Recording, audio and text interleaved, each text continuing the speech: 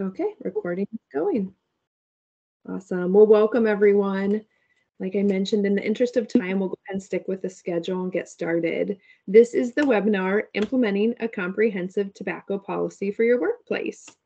A couple housekeeping items. Feel free to type your questions in the chat and we will save them for the end. So we'll present from about 1 to 1:30 and we have a few polls in there, and then we'll do Q&A from 1:30 to 1:45, and we're happy to stick around if you have additional questions, and then we can also be contacted afterward as well. We'll provide our email and we have phone number you can reach us as well. I do want to note that this is a Healthy Estate Initiative endorsed event. That's because having a tobacco-free policy can help organizations become Healthy Estate designated. So it's really nice to be able to collaborate and kind of make that connection for everyone. At this time, I'd like to introduce our two speakers. So I'll give you both of their introductions at the beginning, and then Josie will present first and Beth will present second. So Josie Redmond is a graduate from Iowa State. She has her bachelor's in science and kinesiology and health with an exercise science emphasis. She then pursued a master's degree in healthcare administration from DMU, and she graduated in 2018. She's worked for this organization for 3 years and is a health promotion specialist. She's also a certified tobacco treatment specialist and trained freedom from smoking facilitator, as well as in-depth facilitator. Her favorite hobby is gardening, so she likes to have anything to do with plants, indoors or outdoors. And then Beth Turner is our second speaker, and she's a graduate from the University of Iowa with a Master of Arts in Health and Sports Studies with an emphasis in health promotion. She joined the team in February of 2013. She's our fearless leader as the Director of Health Promotions. She's a certified health education specialist and a certified tobacco treatment specialist, along with being a trained freedom from smoking facilitator and not on tobacco facilitator. In her spare time, she likes to teach hot bar and yoga. So I'm going to go ahead and turn it over to you, Ms. Redmond. Thanks for the introduction, Alyssa. Hello and welcome, everyone. So my name is Josie, and like Alyssa mentioned, I've been with the American Lung Association for over 3 years as a health promotion specialist, working on a tobacco grant funded by the Iowa Department of Public Health. I currently serve Polk, Warren, and Madison counties, but additionally, my coworkers serve Adair, Dallas, Jasper, Marshall, and Union counties. Today, this webinar will provide general tobacco information as well as the benefits of a comprehensive tobacco and nicotine-free workplace. In today's presentation, we will cover all tobacco products, including e-cigarettes, the different types of exposure, including secondhand smoke, third-hand smoke, and secondhand aerosol, reasons to consider implementing tobacco-free and nicotine-free environments, how to implement a strong, comprehensive tobacco and nicotine-free policy at your workplace, and lastly, resources available to help individuals quit when they are ready. The American Lung Association in Iowa serves as a community partner for the Iowa Department of Public Health Division of Tobacco Use Prevention and Control Grant. The map on the right here shows all 7 counties that we serve, highlighted in green. However, the Tobacco and Nicotine-Free Work Sites is a statewide initiative. If you are not in one of our counties, feel free to use this link over on the left to figure out who your local community partner is, or feel free to send us an email and we will be more than happy to connect you. Now, let's go ahead and examine the definitions of different tobacco products. A tobacco product is defined as any product made or derived from tobacco or that contains nicotine that is intended for human consumption or is likely to be consumed, whether it's smoked, heated, chewed, absorbed, dissolved, inhaled, or ingested by any other means. This definition does not extend to nicotine products approved by the FDA for tobacco cessation. Our definitions are comprehensive, which means that all tobacco products are covered and include all products that have not hit the shelves or market yet. Here are some examples of tobacco products. Starting with picture number 1, you can see combustible cigarettes.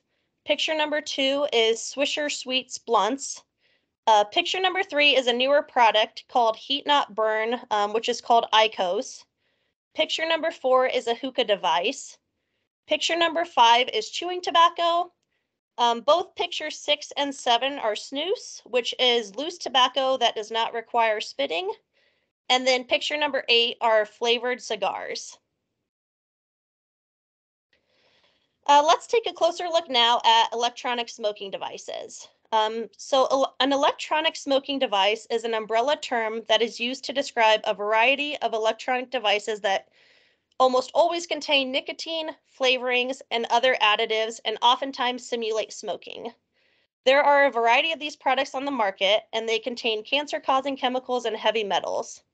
In addition, these devices are highly customizable and mimic the behavior of smoking. The tobacco industry uses the term water vapor to make people think that they are somewhat safe, when in fact it's actually an aerosol that is released from these products once that e-liquid is heated. However, the impact around which the American Lung Association is most concerned for both youth and adults is the impact of inhaling these chemicals and their impact on the lung. So here are some pictures of some different electronic smoking devices. So along with the harmful and cancer-causing chemicals these products contain, accidents have occurred due to the fact that all of these devices are battery powered. There have been reports of these batteries exploding while on the charger, resulting in injury, burns, or even death. This is due to the battery overheating or malfunctioning. I'm sure you guys have seen this type of stuff on the news, but from 2015 to 2017, there were estimated to be over 2,000 e-cigarette battery burn injuries. So let's move on and talk about secondhand smoke. Secondhand smoke is the smoke that's produced from burning tobacco products such as cigarettes, cigars, hookah, and pipe tobacco. It is also the smoke that is exhaled by the person using the tobacco product. Mainstream smoke is directly inhaled and exhaled by smokers from tobacco products. Side stream smoke is smoke that goes into the air from burning a combustible tobacco product. So this may come up in your workplace if the work takes place outdoors, if there are designated smoking areas on the property, if people smoke in their cars in the parking lot with the window down, or if people smoke near entrances and customers and employees have to walk through that cloud of smoke in order to enter the building. We know that secondhand smoke contains over 7,000 chemicals. Several of these chemicals are toxic to our bodies, including 70 known chemicals that are known to cause cancer. Non-smokers and youth who are exposed to secondhand smoke breathe in these same dangerous chemicals that the person using the product inhales. Third-hand smoke is the residue and chemicals left on indoor surfaces even after the smoking has stopped. So third-hand smoke clings to hair, skin, and soft surfaces such as clothing, bedding, furniture, carpet, drapes, walls, and other items. Third-hand smoke is comprised of over 250 chemicals. And this issue comes up in the workplace when employees can smoke during work time at a designated smoking area, where they then return into the workplace with that third-hand smoke left on their clothing. Exposure also occurs when you touch a contaminated surface or when you breathe in the gases that are produced from the surface itself. So we know that infants, young children, pets, and non-smokers are at an increased risk of exposure to third-hand smoke because they are likely to touch a contaminated surface, put a contaminated surface in their mouth, and spend more time on the floor or pulling up on the furniture. Like secondhand smoke, the aerosol produced from e-cigarettes is also harmful to the user. As you can see in this picture, with that aerosol cloud, you can see that e-cigarette secondhand aerosol is composed of the same harmful chemicals, including heavy metals, flavorings linked to lung disease, and several cancer-causing chemicals. We're particularly concerned about the impact of these harmful chemicals on the lungs and on the brain.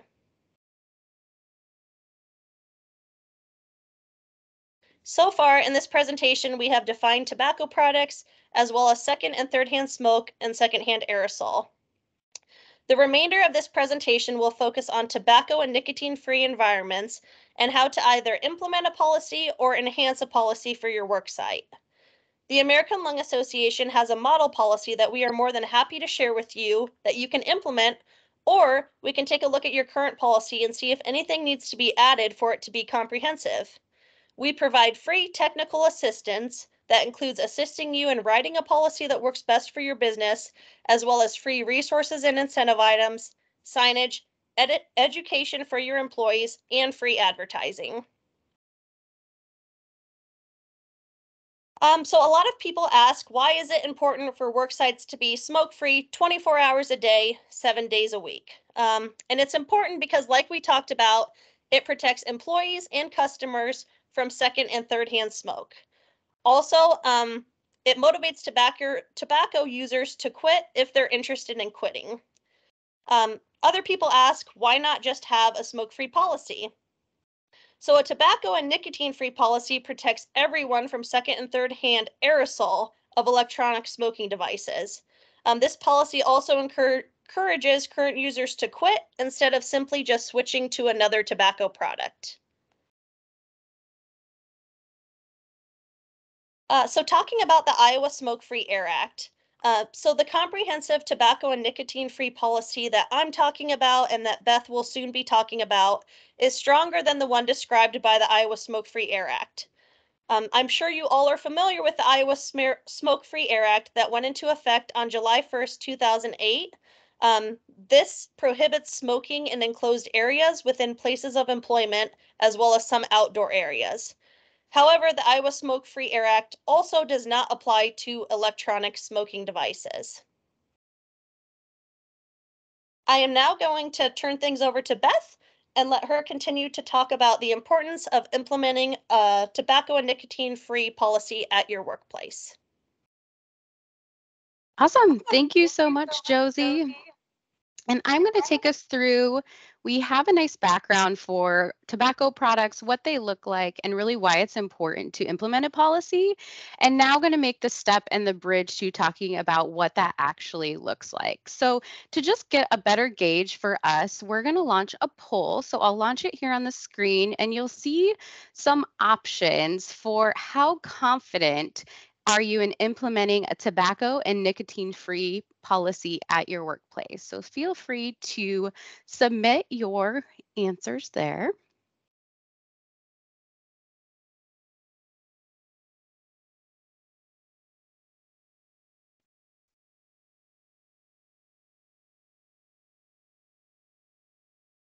Give it just a little more time.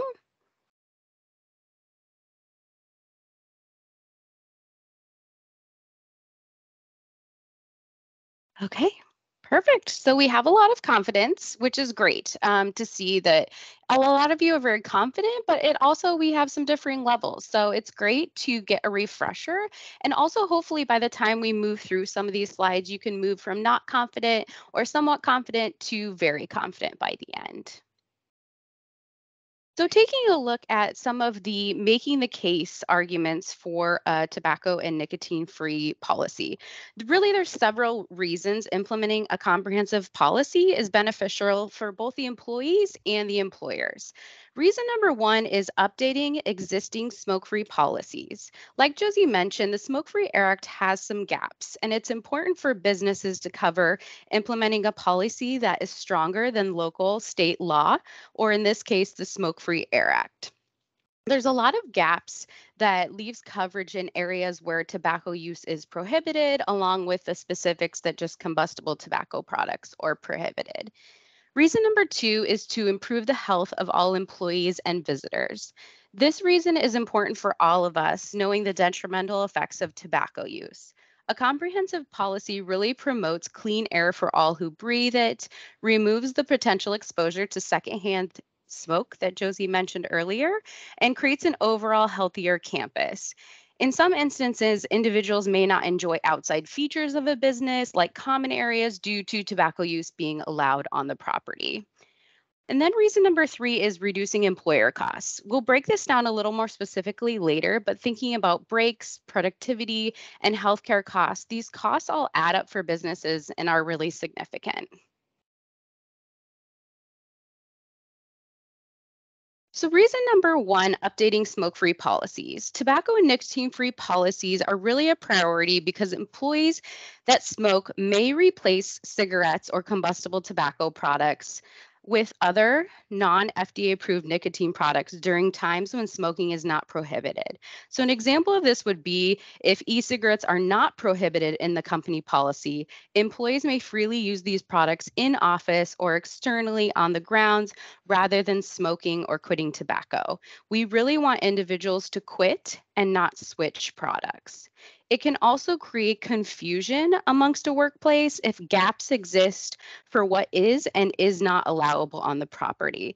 It's best to have a comprehensive approach that is very clear and uniform policy where all products are not allowed rather than some are and some are not. So, reason number two is the second case to improve health of all employees and visitors. The current adult tobacco use rate in Iowa sits at 15.8%. And this is higher actually than the national rate of 14%. We have come a long way in terms of tobacco use by decreasing individuals who use these products, but really have so much further to go. And making sure a policy like this helps set people up for success and reduce tobacco use rates. A couple of things to point out is smoking is the leading cause of preventable death and disease worldwide. And we see nearly 1 out of 5 deaths each year due to tobacco related conditions. And you can see other stats for lung cancer and also secondhand smoke exposure in non smokers. And 1 in 10 people with lung disease have never smoked. And smoking kills more people than alcohol, AIDS, car crashes, illegal drug murders, and suicides combined. And thousands more die from other tobacco related causes, such as fires caused by smoking, which is actually more than 1,000 deaths year nationally. Excuse me. Next slide. A comprehensive policy also is significant to impact the work environment and the experience for employees. So we see that it creates a safe and healthy work environment. It also demonstrates that the company cares about employee health and it's a priority. It also ensures that workers are protected from secondhand smoke, and it is motivating to help tobacco users quit. We actually see that nearly 70% of tobacco users want to quit. And an environment that eliminates the triggers helps increase the chances of someone quitting successfully. If someone is trying to quit, they may find outlets such as going for a walk or sitting outside to combat cravings. But if they have to go through a walk through a smoking area or individual smoking, they may relapse in their quit attempt or not follow through. A comprehensive policy can really create one element of a supportive environment for those who are looking to quit tobacco. The third case is reducing employer costs. So we see approximately smokers miss about 2.6 more days of work than their non-smoking counterparts each year. It's also important to note that while every person is different, a study estimated that an average smoker takes 2 15-minute smoke breaks per day in excess of regularly scheduled and allowed breaks. So we see around 5.5 missed time due to these breaks. Also, a tobacco user can start to feel withdrawal symptoms about 30 minutes of their last cigarette or tobacco use of a product. It is these withdrawal symptoms that really can interfere with an employee's ability to effectively perform. So we also see productivity losses due to smoking, which we see about 1% less productivity than non-smokers, which results in about 2.6 days of lost productivity. And lastly, a study estimated that the healthcare expense of a smoker is approximately 8% higher than the expense for a non-smoker. And they are more likely to have insurance claims and could require employees and employers to pay higher premiums. So here's a chart to demonstrate some of those costs that we talked about relating to productivity in the workplace and breaks. A recent study found that for every smoker that quits, an employer can save between about $3,000 and $10,000 annually. And for each employee that quits using tobacco, there is an average cost savings of about $5,800 annually. So, really significant cost that can be saved through helping and supporting tobacco users to quit through a comprehensive policy. The changes that are seen in the cost savings are in the ways that we talked about on the last slide. We see increased productivity, decreased sick days, decreased healthcare expenses, and also potentially pension benefits. And there are really many reasons to implement a tobacco-free policy. And here's a list from the flip side of benefits that are very specific to an employer. Some of these we've also mentioned of creating a positive image, direct healthcare expenses can be reduced, workers' compensation claims, resale of businesses or buildings, and potential to negotiate lower healthcare costs. So next, we were going to really talk about the nuts and bolts between implementing a tobacco-free policy and a comprehensive one at that. So there's lots of reasons to consider implementing a policy for your work site. We have upgrading smoke-free policies, improving the health of your employees, and saving you money in the long run. And if a tobacco-free worksite policy is right for your business and your employees, it's really time to begin looking at the planning steps and how to start this process overall. So we know how a tobacco and nicotine policy will benefit in the long run. Really, the big question is, how do we go about this policy change? And luckily, that's where the American Lung Association can provide technical assistance to organizations and businesses that are looking to implement a policy or update their current policy. One of a big question that we get a lot of times is, should this policy take place and how? It really comes down to a few steps and a detailed timeline, which we'll go over. We can work with individual businesses to create a specific timeline and to address your specific needs. Every worksite is really different in this aspect and has different needs. So we're able to shift and work with each worksite specifically to give you the best results and the best timeline for you. The first step overall is to take after you've decided to move forward with a policy is to determine the messaging that you will want to be utilizing and an implementation date. So setting some of these standards, especially with the implementation date and working backwards. If you're still unsure about a policy or maybe don't have leadership buy-in, one idea that you could do is conducting a survey for employees to learn more about the support of a policy or any concerns they may have with a policy. This also could be a great tactic if maybe you already have decided to move forward with a policy at a management level, but want to increase employee buy-in and participation in the process. A great way to do this is surveying employees and have them be at the table. And after determining your messaging, working to determine a timeline that you can work with.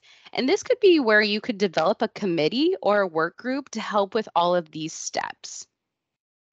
Development messaging, setting a date, creating a work group are all great ways to start. And work group can include members of HR, operations, current and former tobacco users, wellness, etc. It's great to have various levels of the organization be at the table if this is something your work site wants to look at with a group. Other steps to consider in this phase are health insurance coverage of FDA-approved cessation medications. The Affordable Care Act mandates that most health insurance plans cover preventable services, and tobacco cessation intervention is defined as a preventative service. This includes tobacco use screening and at least 2 cessation attempts per year, which includes counseling sessions and a treatment regimen. So we see that these mandatory conditions are a great way that can also support employees and quitting. Employers knowing their medication coverage is also important to guide them on their quit journey. If they're aware of their medication benefits and the medications that are available to them and what cost and copay they have, it's creating a clear plan for them to access these benefits and be more successful. So, looking at the implementation process, a significant piece of the implementation process includes providing employee education on what the policy entails and when it will take effect. We cannot really stress enough how important this piece is to educate employees, customers, visitors, vendors. This can be accomplished via mailings, maybe it's postcard, flyer, letters, or a portal that you use for employees. You can send if it's vendors, letters, however you communicate with them, as well as including this in new hire packages. Also, letting the community know is a good idea, or neighboring businesses. So, if they have people coming onto their properties to smoke, they'll have communication open with you that you can address the issues. Letting the community know about the policy change is important as well. Maybe posting an article in a local newspaper. And this information should be communicated often and in different arenas. It must be clear to all employees and visitors what the policy cover to lessen violations of the policy itself. It should also be communicated what expectations are for the employees. Do you want the employees to report violations to HR?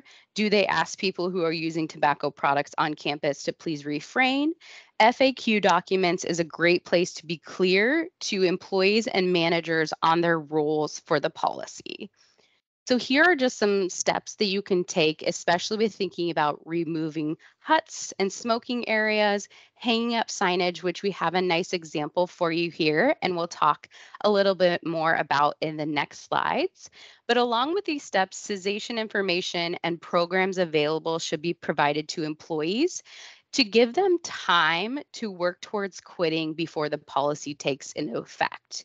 Really trying to set them up with success for the policy rather than seeing it as a punishment for being a tobacco user. So, clear communication, timely communication, and giving your employees the chance with supportive services, medications that are covered by insurance to help them quit. Also, we have I spoke about removing smoking huts and ashtrays. You'll really want to make sure to take these off of your property because having them visualized gives the impression that it is acceptable to use tobacco on the property because those items are available. After the communication phase, it's time for implementation. So, working towards that implementation date that you set early on in the process. Some businesses may find that an implementation day kickoff party or hosting an on site event, a celebration to help gain employee buy in and to celebrate the policy change, may be a time where people who are trying to quit also receive resources. Maybe their spouses receive resources and supportive services. It's really up to the worksite what fits best with you and works within your organization. And after the policy is taken effect, it's really important to evaluate and check in on how things are going. A few ways to do this are on the slide here. So, conducting employee follow up, conducting an environmental follow up. So, maybe if you've noticed litter significantly before on the property, maybe seeing what the litter looks like, after a policy. Next slide. So, looking at the components of a gold standard policy, we're really, like I said earlier, happy to assist in writing or adapting your current policy to fit the components of a gold standard policy. You can see this checklist on the left-hand side are all the elements that should be in a comprehensive tobacco and nicotine-free policy. And if a policy meets these gold standards, they're eligible to qualify for free metal signage and clings that we had pictures of in the previous slide. And these standards are the Iowa Department of Public Health's gold standard that meets the requirements for a comprehensive tobacco and nicotine-free policy. And we can help ensure that all of these elements get into your policy specifically. We also have a sample toolkit. We know this is a ton of information at once, lots of moving pieces and parts. So we have a lot of this information in a toolkit that we're happy to send you electronically. It has a policy implementation timeline example, really step-by-step guidelines, sample communication pieces, comprehensive policy examples, and it has imagery for the signage as well. Again, we're happy to help for adjusting policies to your workplace. We really want to take the work out for you and bring to the table our expertise in what would fit best with a policy, examples of press releases, examples of social media communication. We have all these resources at our fingertips to provide you to make this simple, easy, and seamless. Again, I've mentioned all of these elements that we can provide you, and it's important to note that we've said, free resources throughout this, and all of our services are at no cost. Handouts, educational materials, free signage if you have a comprehensive policy, all this is available for you. Looking at quickly, talking about resources available to support quit attempts in Iowa. So we had mentioned throughout this presentation that it's really important to set your employees up for success in this process, providing them what their insurance coverage is, as well as helpful programs that are free that you could utilize within your workplace. I mentioned before that nearly 70% of adult smokers are interested in quitting, which may surprise some of you or may not surprise some of you. And tobacco cessation programs offered at work sites as part of a comprehensive tobacco-free policy can help tobacco users really achieve this goal. It's also important to remember that tobacco users are addicted to nicotine, and nicotine and tobacco use is an addiction. That's very important to remember, and it's difficult to overcome. It may take employees several attempts to quit, but we need to make sure supportive services are in line with each time they try and quit. Sensitivity to the needs of the tobacco users is important as you provide resources to help them quit and moving through a change to a comprehensive tobacco-free environment. A few cessation options we have available here in Iowa are listed on the screen, and we're going to go in a little more detail. But the American Lung Association sponsors the Quit Now Freedom from Smoking online social support community through the Inspire platform. Our online community members have a social outlet and provide warm welcomes, emotional support, and making the experience positive and friendly by sharing stories and empowering individuals. So that's one free outlet. We also have our helpline that is staffed with nurses and respiratory therapists to answer all lung health questions. And we're going to take a closer look at Quitline Iowa and Freedom from Smoking in the next slides. So Quitline Iowa is a free tobacco cessation resource made available by the Iowa Department of Public Health. All Iowans can access this program and its services. They get a quick guide, which is an easy to use workbook that they can reference throughout their enrollment in Quitline Iowa. They also get a quick coach, which is a support and assistance coach that helps them create a quit plan and guides them in the quit process. And then quitting aids, such as our FDA approved cessation medications, are discussed with individuals to help aid them in their cessation attempt. Quitline Iowa also has a pregnancy-specific program that offers additional calls and resources to pre- and postpartum women. And on the previous slide, you saw the program My Life, My Quit, which is the teen-focused option of Quitline Iowa, which is a tobacco cessation program for individuals 13 to 17 years old. We also have the American Lung Association's Freedom from Smoking program, which is an in-person support group led by a trained facilitator. We also have an online option with Freedom from Smoking participants that is Freedom from Smoking Plus. It has highly interactive sessions available on a desktop or smartphone, and it has engaging tools and activities that workplaces can purchase a bundle and then give these memberships out to employees.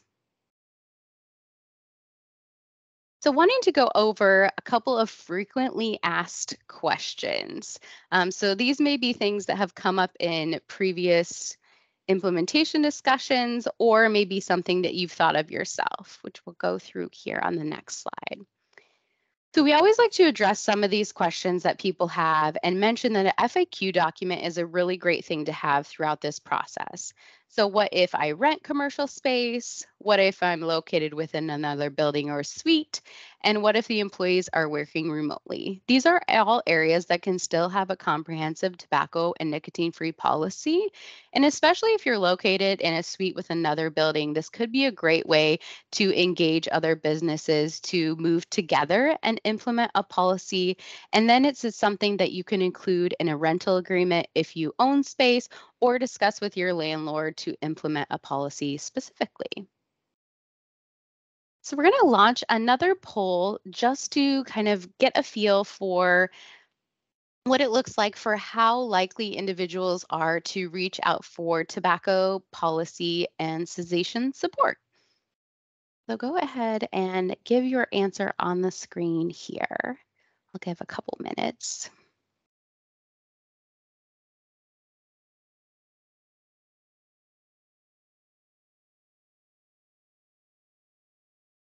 Perfect.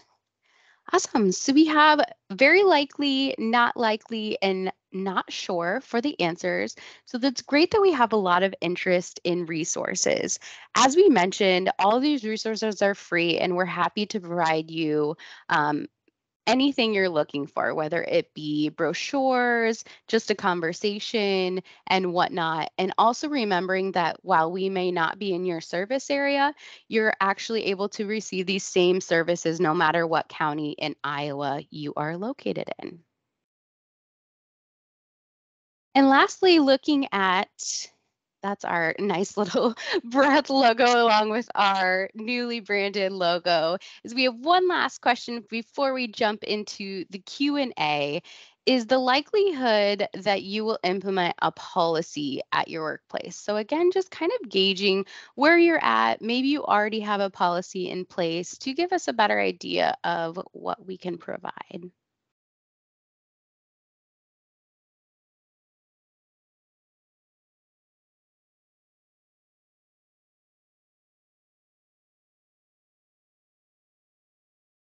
Okay, perfect. So we kind of have a variety of options, which is great. So about 30% very likely, and 30% about in the middle, not very likely about 14%, and already having a policy in place. So again, we're here to provide support at whatever level you're at. Maybe it's not very likely and just need to start the conversation phase to move to maybe neither likely nor unlikely, or moving from neither likely to very likely. We're able to provide so many levels of support for what you need. And maybe a policy is not the right time right now, but in a few years it will be. Whatever stage you're at, we're here and we're happy to help. So we know this is a lot of information for everyone, but we're going to jump into a little Q&A. So if you all have any questions about the process, programs, any question you have for us, feel free to type it in the chat. Or if you're wanting to come off mute, feel free and we can answer some of your questions.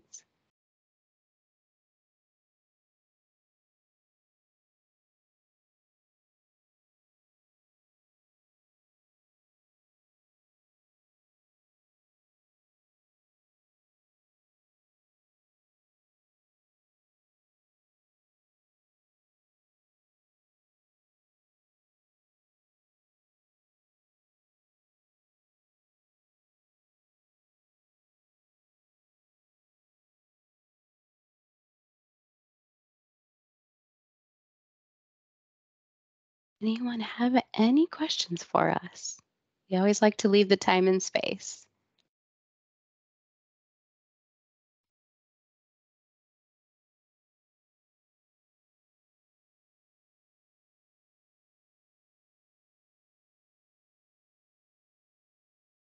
We have a couple coming in. Great. I'm going to chime in. Can you go back to the slide with the email address listed?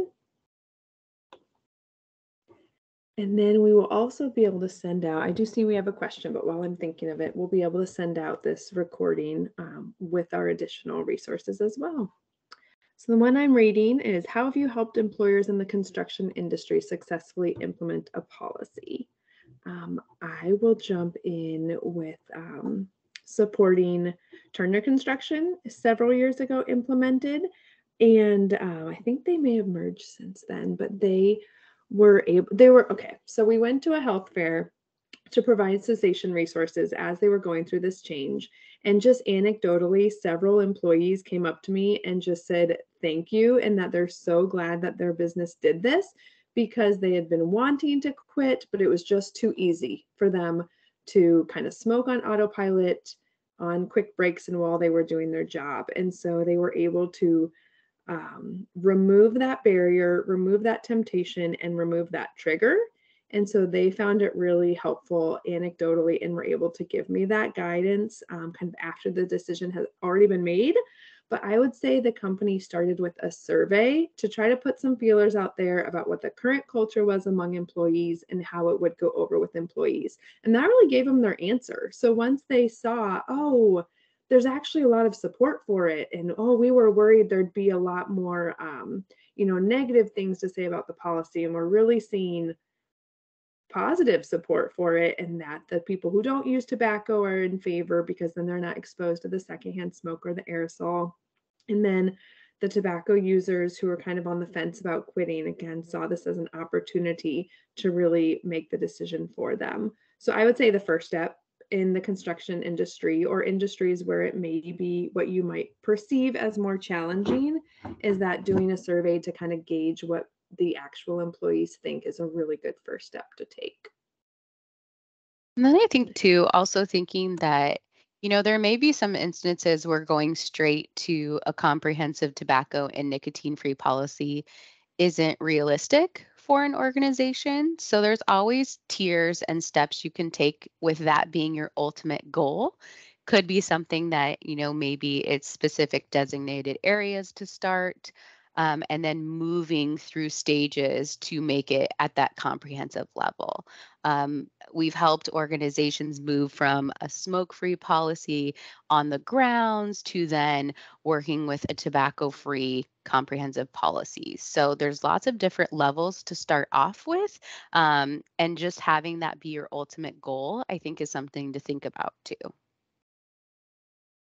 To add to that, I like the talk about different levels. So another organization in that industry, we assisted by having them implement a tobacco and nicotine-free policy at their corporate location.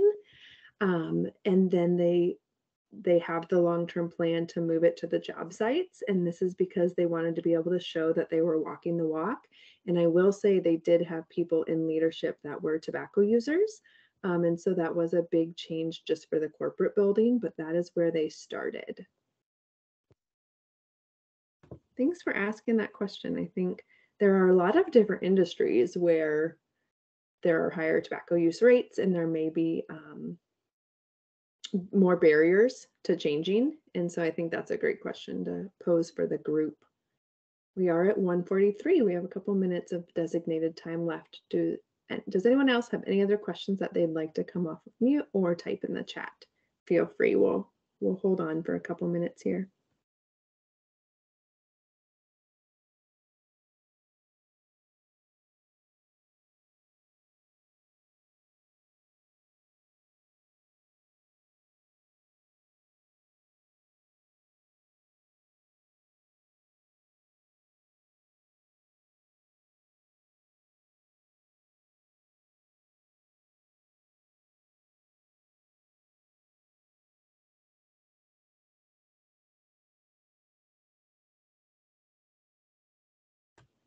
It can be helpful adding to this also to find a champion. So if there's someone within the organization that recently quit and they're really, really proud of it and they want to use that momentum, you can have them be a champion in the organization for encouraging the change.